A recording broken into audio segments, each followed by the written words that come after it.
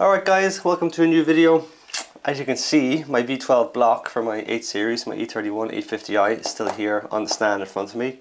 Things haven't really changed much since the last video. Main reason being is I can't assemble this engine. I can't put it together, and as it stands it's a lump of junk. And the reason for that is I believe that the machining that was done on this block is substandard, and as a result my piston protrusion is way out of spec, so much so that the engine can't be assembled in the condition that it's in. So I'm after receiving my brand new cylinder heads, or my recently refurbished cylinder heads. I've got my head gaskets, and the next step is to plant the head gaskets on, stick my heads on and start assembling the engine, because the whole bottom end is done, as I covered in the last video. But the issue that I've run into is the amount of protrusion, and piston protrusion is obviously the amount of protrusion that is present when your pistons are top dead center. Now this engine is designed that you have a level of protrusion, so some engines the pistons do not protrude at all, but on the M70 they do. Now this bank was decked, so it was skimmed just like this one here was. The problem is, and I'll show you my measurements in a moment, I've measured my piston protrusion across bank 2, so these are cylinders 7 through 12, and they're all perfectly uniform. You can see the level of chamfer is the same on every single cylinder top. The level of protrusion is in around 0.8 of a mil, or sorry, yes, in around 0.8 of a mil, 0.8, 0.85, 0.85, 0.85, 0.8. They're nice and uniform. Yet when we come to this side, piston protrusion is way off. By the way, the acceptable level of piston protrusion for the smaller head gasket I think is around 0.63 of a mil. Okay, so all those figures I just mentioned, they're obviously in the 0.8s, which is pretty high, but that basically means you're just moving into the thicker head gasket. So you can use up to, I think it's around 0.83 mil, so they're in around 0.85, so that's fine to use the thicker head gasket. But if you're anywhere from 0.63 to about 0.83, you need to use the thicker head gasket. So I'm in thicker head gasket territory, I always knew that. But the issue I have is piston protrusion on cylinders 1 and 2 is fine, it's within spec. So what do we have? 0.8 and 0.88, so 0.88 is maybe a little bit high. But then we start increasing and increasing and increasing all the way up to 1.45 millimeters. Now it's absolutely baffling how it's so wrong. So let me just read out the protrusions. So protrusion on 1, as it says, 0.88, 0.8, 0.85. I'm reading the wrong ones, Jesus Christ. 0.8, 0.88, 1.05, 1.15, 1.3 and 1.45. So the deck is falling away as it graduates towards the rear of the block. I'm absolutely raging. I've done nothing wrong. The bottom end assembly has been absolutely perfect. The fact that the conrods, all the pistons obviously share the same journals from one side to the other side, so the crank goes through the middle. They're sharing the same journal, so you can't have one side off and the other side not. The only thing that's wrong is the machining. Now I've been on to the machine shop about it. I've kept it all in email to keep it formal, and I was nice. I was, what can we do to fix this? The guys that want to know about it, they basically said the level of machining that I'm saying it's out by would be physically impossible for them to do. It's absolutely possible to do if you didn't have it properly leveled in the jig.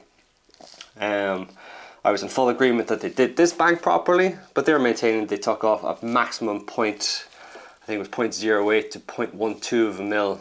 But we're right here from front to back by 0.4 to 0.5 of a mil. It's way off. And in my last email, I just laid it all out. I sent them pictures, I sent them proof. I've measured the deck as well. You can see it graduate off towards the rear. The chamfers disappear as it graduates backwards. So you can still see the original chamfers just about. Actually, they're fairly intact here on the first two. But then they just start disappearing towards the back. I mean, all the proof is there that the deck was machined incorrectly. And they've just stopped replying. They don't care anymore.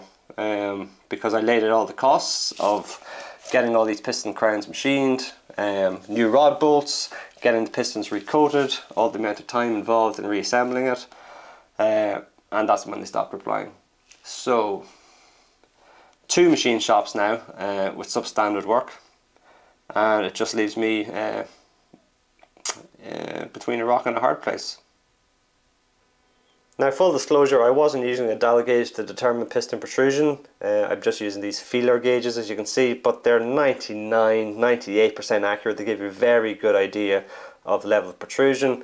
And just to show you here, remember my markings here, or my notes, 1.3 is cylinder number 5. This is 1.25 on the feeler gauge. They're just the 2 stacked together. And this is, as I say, piston 11. And as you can see, that's the level of protrusion that I have. There's no question about it. It's very clear that they're all way off, and as I say, on 3, 4, 5 and all the way up to 6, and I can't actually show you 6 because I've actually removed that piston because I've already started the process to get this stuff rectified, so I already have 12 taken apart. I actually have number 6 there as well, so obviously number 6 and 12, they're opposite each other, and I actually took this piston and popped into this cylinder to see if it would make any difference. I know the level of protrusion is exactly the same. There's no difference in the length of the conrods. Obviously the bearings have no bearing on the actual measurement either. Remember, we're talking 0.001 of a millimeter in terms of the difference with the bearings, so that's got 0 impact on the actual level of piston protrusion also. So again, there's no question that this deck is off, and you could make the argument, oh, maybe the decks were done at some stage, maybe they had a head gasket blow or something in the past. No, the level of protrusion that exists between these 4 cylinders, combustion ratio would have been way off, and this also had the original head gasket wherever I have it, and I've measured the head gasket, and this is the standard 1.6 something mil gasket, so there's no way you could have that level of protrusion with that gasket. So again, the head's never been worked on, it was the first time, so yeah, I'm just going to have to get these pistons rectified, and that's why I've started taking them apart. So let's cover what I'm about to do. Oh, and a quick aside, you're probably wondering, well, why can't you just slap on a thicker head gasket? Well, I am slapping on a thicker head gasket. The maximum size one that's available is 2.1 mil. There's going to be a level of compression with that as well. So even with that thicker head gasket, you really run the risk of even this cylinder number 6 striking the underside of the cylinder head, because the cylinder heads had 0.15 to 0.2 of a mil taken off it. And you also run the risk of the actual valve striking the top of the crown also. And the second reason is the level of inconsistency. So even if that wasn't the case, even if you didn't run the risk of the pistons actually hitting the cylinder head, you've got a massive level of lack of consistency between all these cylinders. So the combustion ratio is going to be way off between all the different cylinders, and the engine is going to run like dog shit. So it's super important that this is done properly, and that's why we're going down the route that we are, and that is shaving the pistons. Now, let it be said, I don't like the idea of shaving a piston any more than you do. The other option I have is obviously sourcing an entirely new block, and I don't want to go down that road because you want your pistons to be matched to your block, and buying someone else's block and buying unknown condition, unknown history, and I might as well be starting from scratch, and that's going to cost thousands of euro, and then it's still an unknown as to the condition of that block. So at least I have something that I know about here in terms of its history. I'm happy with the condition of the block, I'm happy with all the pistons, I'm happy with all the conrods, all the components that make up the drivetrain. The only thing that's a problem at the moment is piston protrusion. So these are aluminium pistons, as I mentioned in the previous video. They have a iron coating, which we'll also have to sort after these are trimmed or machined. And the machining that I'm talking about is basically taking off whatever the respective amount is of pistons number 3 through 6.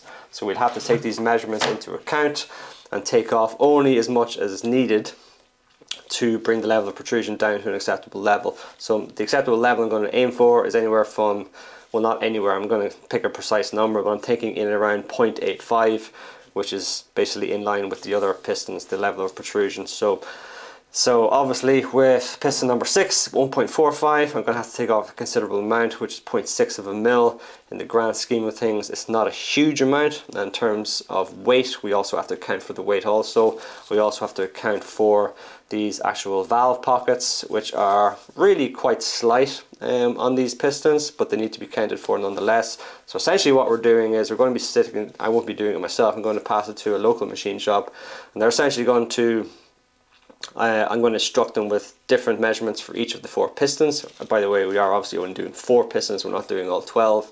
And they're going to start by recessing these actual valve grooves or the valve pockets by, say for example, number 12 here. They're going to have to drop them by about 0.6.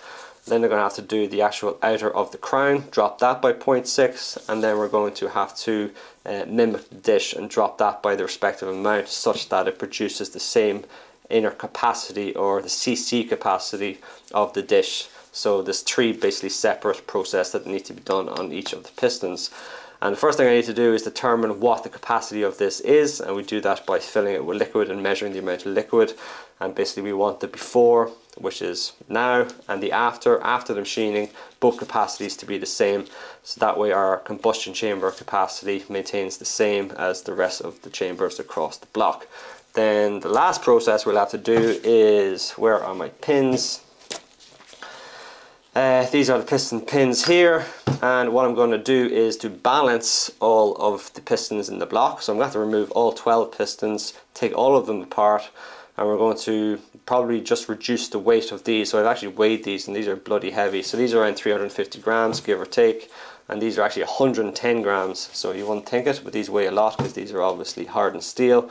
And one of the best ways to remove weight from a piston is you can actually take some from the inside of this pin. You're only taking a very small amount and just dropping this by in and around 5 grams or so. Again, I'll have to do these specific measurements. Should bring, on all the other pistons, should bring them all back in line. Potentially even better balanced than they were from the factory, because I actually measured the weight of 12 and 6 as a complete item.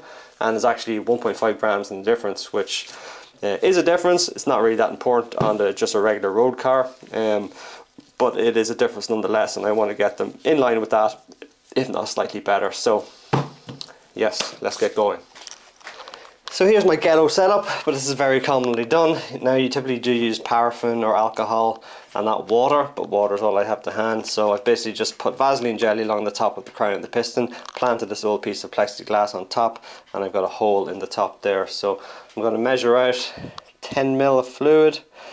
This is the largest syringe I could get my hands on.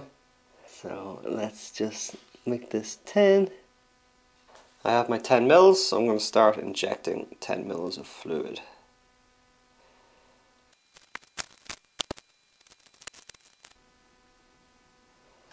And that's the very last of it. So that was, there's 0.1 of a mil left. So I put in 19.9 mils.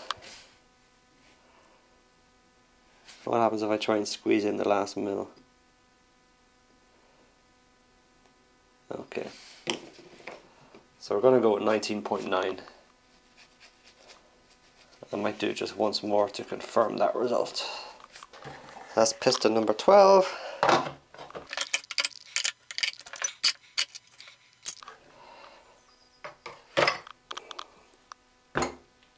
Of course, this is one of the most painstaking things, is undoing your own work. And if you remember, a full set of these rod bolts is €180. So yeah, that's lovely.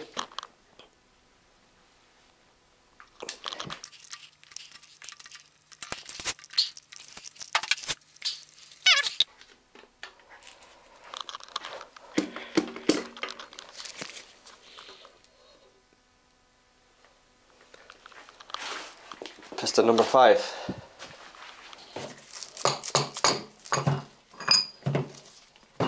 And that's the last one.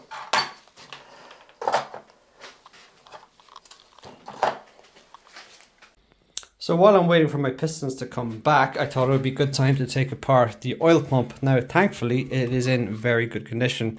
The outside of it, I've actually done a clean up on it, even though it doesn't look the cleanest, but that is all scrubbed down and degreased, and it's about as clean as I can get it. Inside looks very, very good, no issues there at all. And obviously the main things that we want to check out are the actual oil pump, the drive components themselves, and thankfully they are also in very good condition. There is some slight wear, surface wear on the actual cogs themselves, as you can see just on the outer edges of those teeth. You can see some slight surface wear, but no real issues. And there is just one mark on it that's mildly concerning. There it is there, but it doesn't really bother me that much. Your fingernail ever slightly catches on that, but that's the only bit of damage on the entire thing, and there's nothing there that's going to cause this pump to fail. I've done a similar check on these components, and again, these are even better. There's nothing at all wrong with these. There's ever so slight pitting on it, but I think that's to be expected with pump components, especially a 30-year-old pump. But they're such solid components. It's quite a simple design as well. It's quite interesting as you rotate this clockwise, it spins anti-clockwise, as you can see, like that. And then I spin it anti-clockwise, it actually spins clockwise within the component. So the actual gauze on the bottom here has some very large pieces of black, either carbon or plastic, or like old gaskets stuck in it. I have to shake the whole thing out just to get them out. So anyway, that's all cleaned out.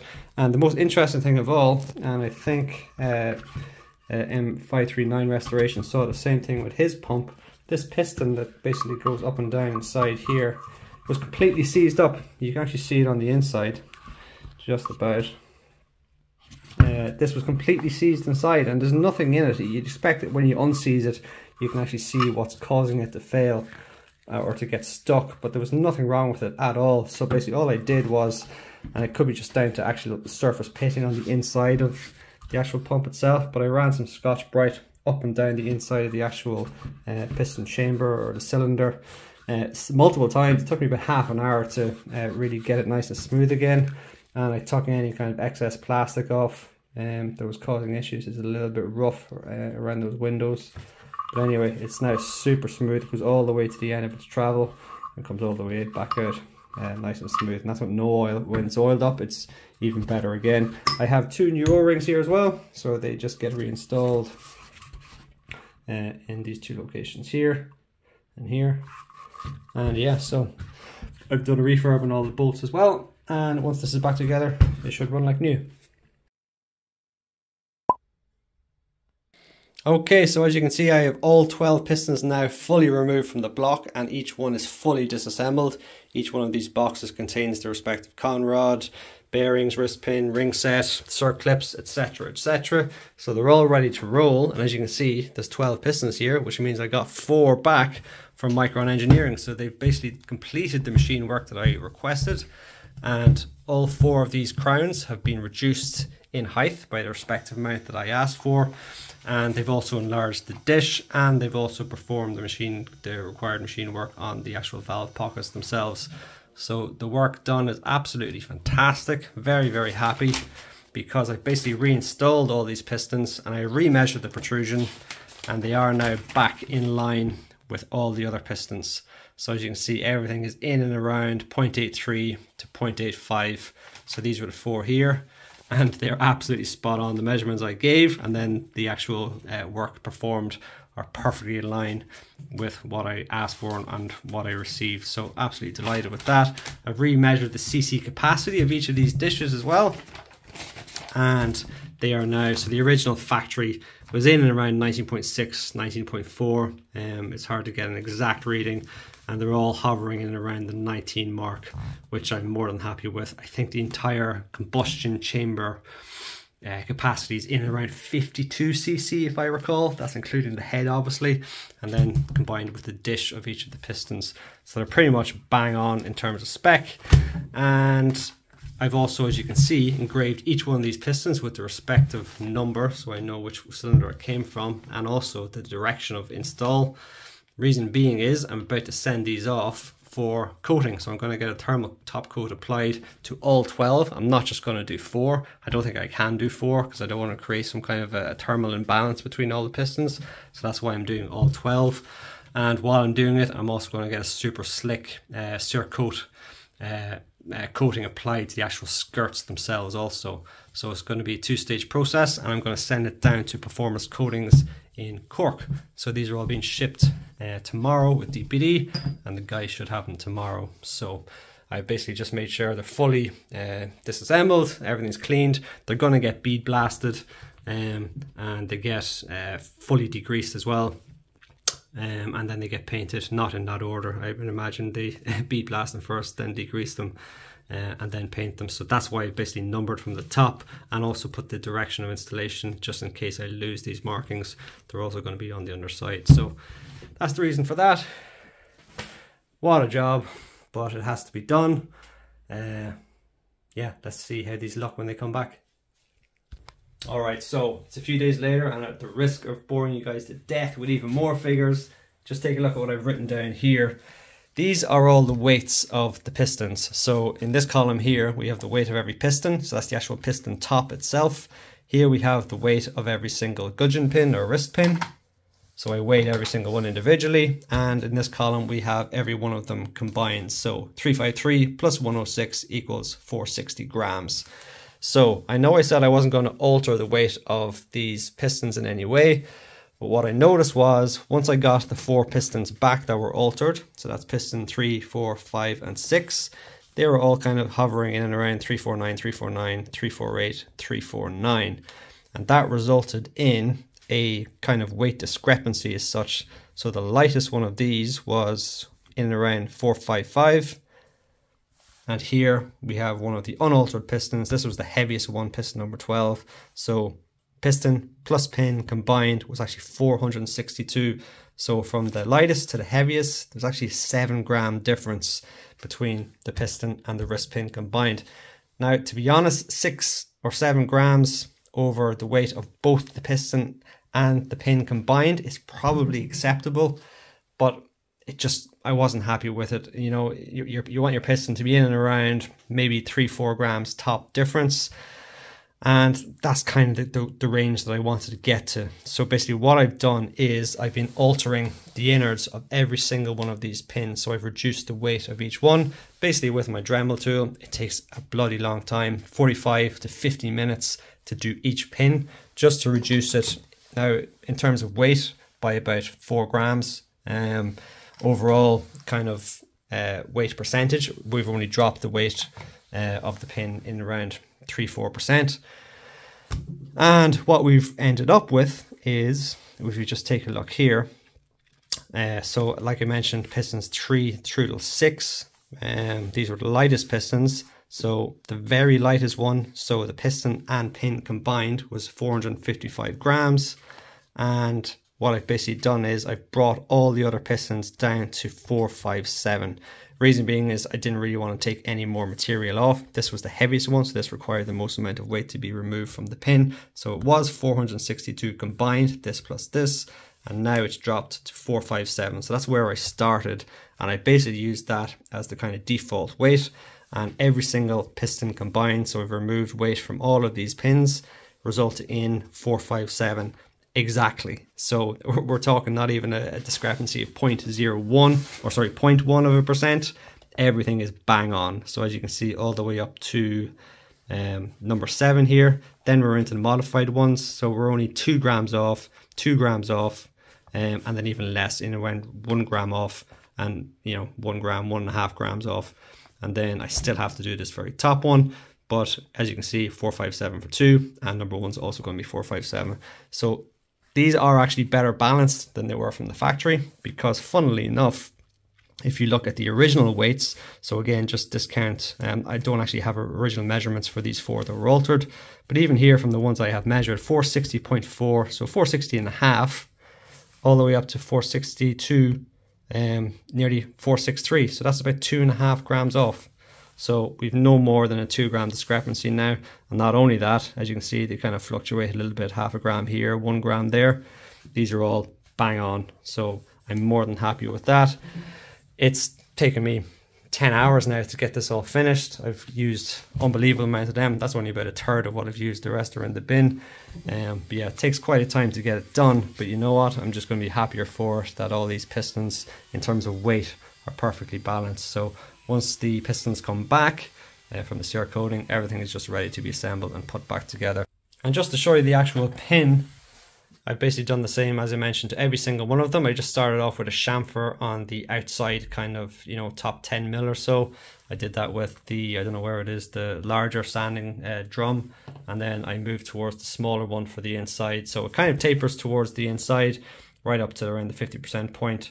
So it's a little bit wider on the section compared to what it is on the inside. Just takes a very, very long time. I could have given these to the machine shop, and they could have stuck them on a lathe, but I would have been into even more money, and this is costing me an absolute fortune to rectify this horrible mistake. So I just need to start saving money, and I decided to sit down, you know what, and just do it myself. It'd be great to have it done. It nearly is done. 45 minutes, I'll have the last one finished, and once the pistons come back, we can reassemble them. So looking forward to that. It's an exciting day. It took about 2.5 weeks or so, but the pistons have just arrived back from protective and performance coatings in Cork. And even look at the way they've packed them. They've individually packed every single piston so they don't get damaged on the way back. Absolutely excellent. But wait until you get a look. I've already had a look at this, at the finish on these pistons. It is absolutely exquisite.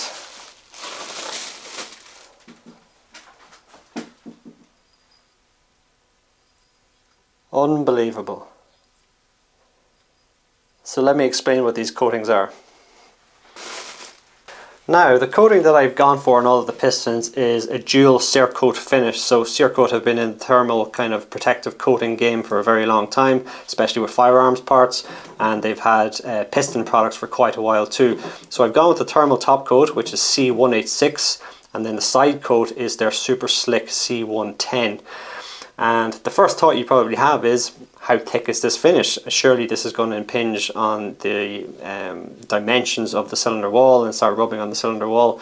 So the top coat is 0.025 of a millimeter in terms of thickness, and the side super slick coating is 1/4 of that. Okay, so it's unbelievably thin. It's essentially 25 microns on the top, and it's 25% of that on the side. So it's unbelievably thin, so we don't have to worry about the dimensionality of the actual piston if you consider the original iron coat. And by the way, the original actual process for this is, I shipped them off. The first thing the guys do is they chemically and ultrasonically clean the pistons fully, then they gas them out in an oven, then they bead blast them, then they clean them again, and then they actually apply the coating on the top. So they're unbelievably well finished. As you can see, the undersides there as well. They actually plug the boss holes here, so we don't get a coating on the inside of the holes themselves. And as you can see, it's actually quite a thin film on the inside of the ring lands here. If you compare the finish here to the finish on the inside of the grooves, it's a lot lighter.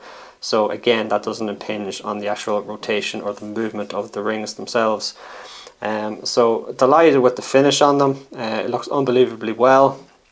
Not that that matters, but for example, this one here is actually number 5. So this had the second largest amount of material removed. So this is actually one of the modified pistons, and I think this one here is number 1. So this is completely unmodified. And then just side by side, there, this is the difference in what's been removed. So it's a very small bit. It's absolutely minuscule, but again, it had to be done. The last thing we wanted is the piston slamming off the inside of the cylinder head. And just to compare, these are 2 original pistons, so this is number 1 and number 9 up against each other. It's perfectly smooth. There's nothing there at all. One thing is a little bit of an annoyance. I don't know if it happened here, I don't know if it happened in transit or with the guys, but there is a little nick here on number 9. So just there beside the valve relief. And I also noticed that, more annoyingly, on number 11, I think it is.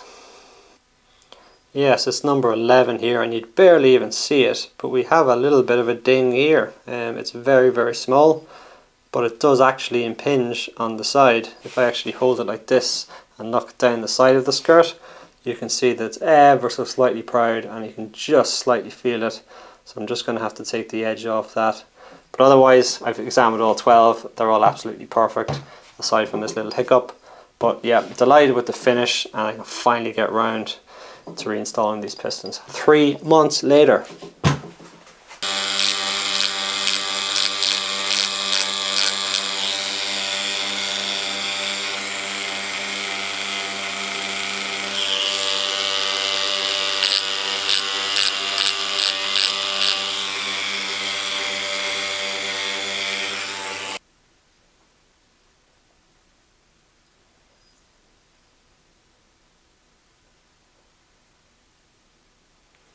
Last night I assembled piston number 1 and I installed it in the block, and it went nice and smoothly, which means I still have to assemble and install all 11 of these pistons, and I'm going to do it in pairs. So here I have piston number 2 and piston number 3. I'm going to assemble these and then pop them into the block, and the first step of that is to clean both of these pistons thoroughly.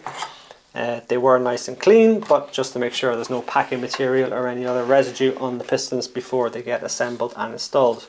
So let's give them a bit of a clean.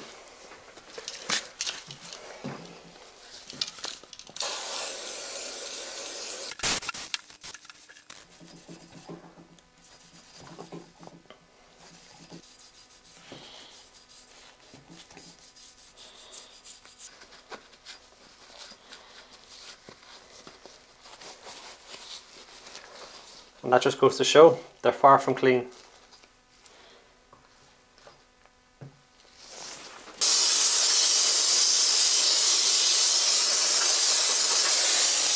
Before I can reinstall my wrist pin, I'm going to have to install my circlip, and I'm going to install it on this side first, as I want the pin, which is marked here, to go back in the way that it came. I don't think it particularly matters, but again, I want to keep everything just the way it was. So the technique that I have is I get the clip and I insert one pointed end into the groove, like so. So it's essentially kind of a third of the way in there. And I kind of hold it in place, give it some downward pressure with my thumb so it doesn't fly out. Then get the screwdriver in behind the clip like so. And then just give it a downward bit of pressure like so. That is essentially in, it just won't pop in. There we go. And that's it in. And the last thing that you don't want your opening to sit over this large opening, so it's slightly off center there, which is absolutely fine. In worst case, you can actually rotate it around, no problem.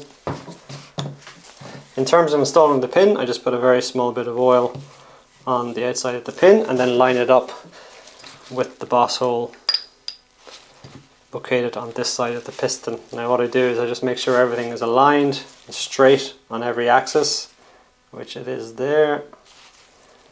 That's also nice and straight. That's also straight. And then we can give it a light tap with the mallet just to get it started. Now we just check everything again, make sure it's lined up. Everything has stayed nice and straight. Let's put it upside down. And then same thing again.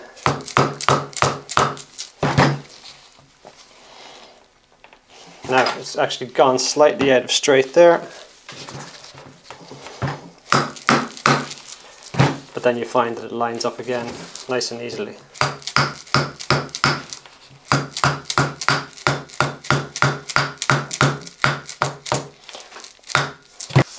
Once our pin is protruding ever so slightly on the inside, we can grab our connecting rod. And I like to install a very small bit of lubricant on the inside of this bushing.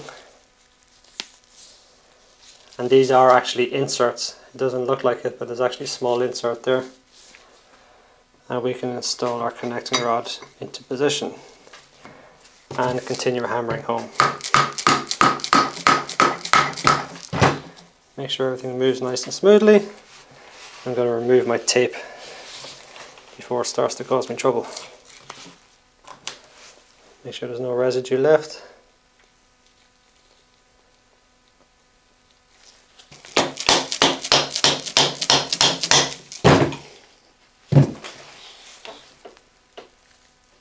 Nearly there.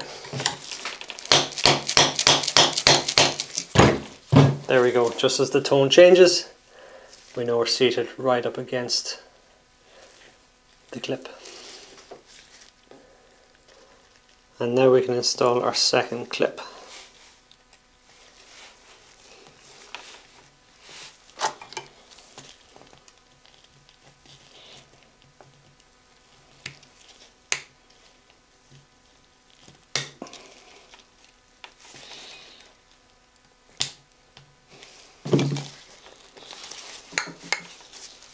That one went in a whole lot easier.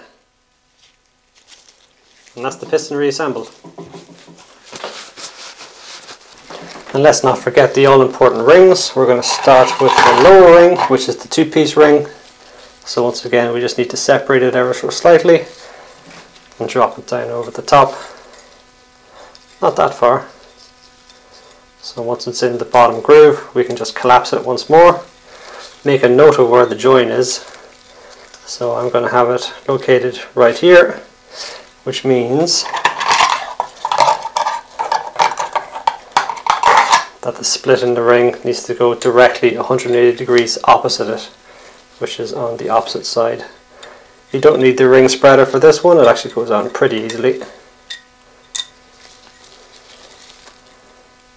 And we just want to place it directly over the spring,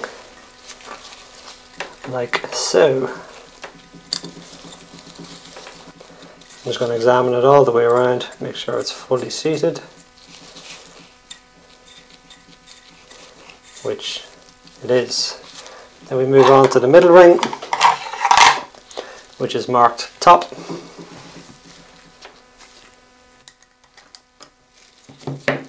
That's our middle ring installed. And then we have our top ring, which is the toughest spring. Make sure it's nice and clean. And that installs nicely. That's all three rings installed, and I have my lower bearing lubricated as well, ready to roll. And here is the bearing cap, also ready to roll. So we've got red in the cap and blue in the actual connecting rod itself. So that is piston number 2 ready to roll. I've wiped down my cylinder bores. I have some engine oil here. I'm just going to lubricate up the cylinder walls for the second time. So I'm going to do 2 and 3 together.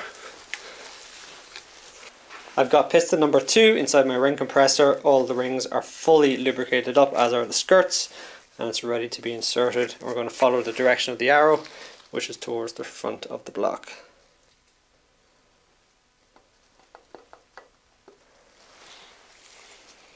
Make sure it's properly seated, and then just tap the compressor down against the face of the block.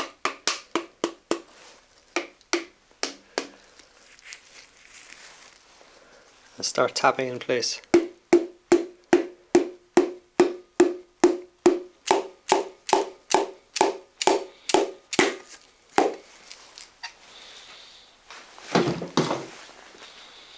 And there we go, that's piston number 2 installed. We're going to gently tap it down until it meets the crank.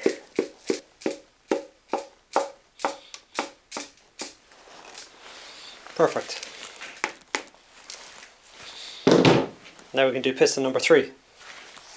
You know what, instead of doing piston number 3, I'm going to install the cap on 2, get the bolts in, and then I'm going to just rotate the crank, make sure everything's moving nice and smoothly, instead of doing multiple pistons at once, and then you encounter some kind of resistance and you're not sure which one is causing the issue.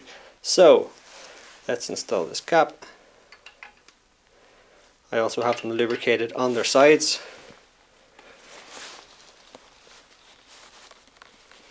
And I've got my brand new set of bolts here. Like I say, I can't quite remember, I think they're 180, 190 euro for a whole new set.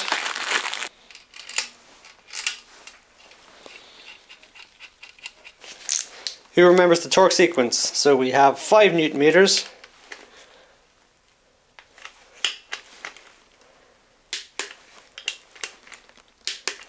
Then we have 20 Newton meters.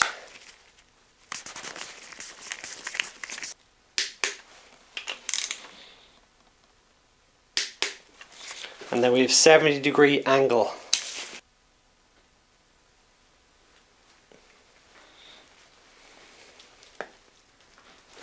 That's 70.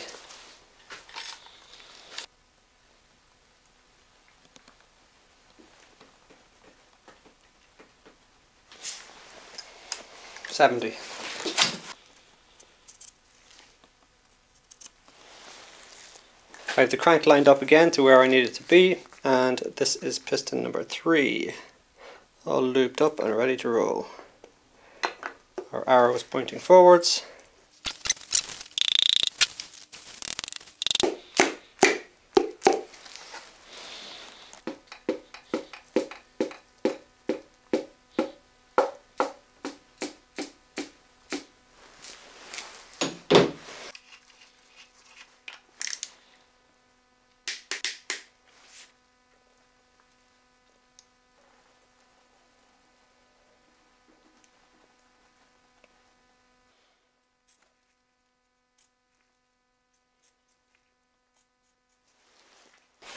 And of course we need to give it a quick spin.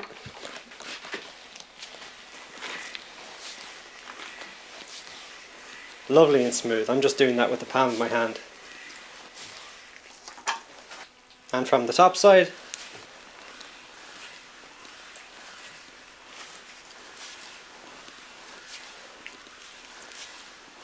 Lovely. No problems there.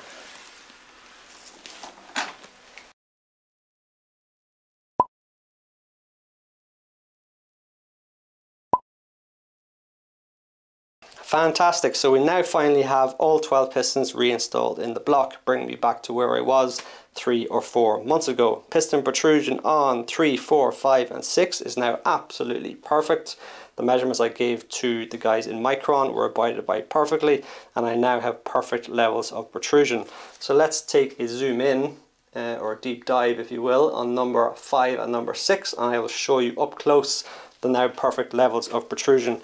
And if you recall, piston number 5 and piston number 6 had the most amount of material removed. Number 6 had 0.6 of a millimeter removed. So this just goes to show how much was removed and how perfect it now is as he throws a bit of fluff onto the deck. So again, I'm fully aware I should be using a dowel bore gauge for this process, but this feeler gauge is more than adequate for demonstration purposes to show you how perfect it now is. So this dowel bore gauge, this feeler gauge that I have, you should be able to see that. I have a 0.4 and a 0.43 stacked together, giving a total thickness of 0.83 of a millimeter.